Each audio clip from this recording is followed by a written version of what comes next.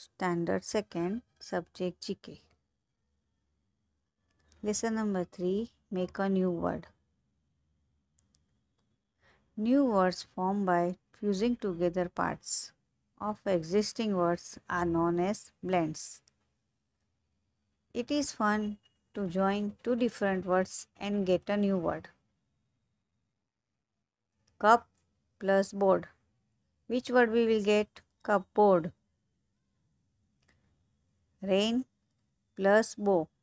Which word we will get, children? Rainbow.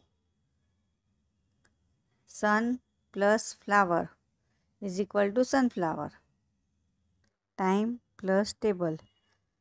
Children, which is new word formed by joining these two different words? Timetable. Tea plus pot. Children, which word we will get? Teapot. Honey plus comb. Children, which word is the new word? Honeycomb. Butter plus fly.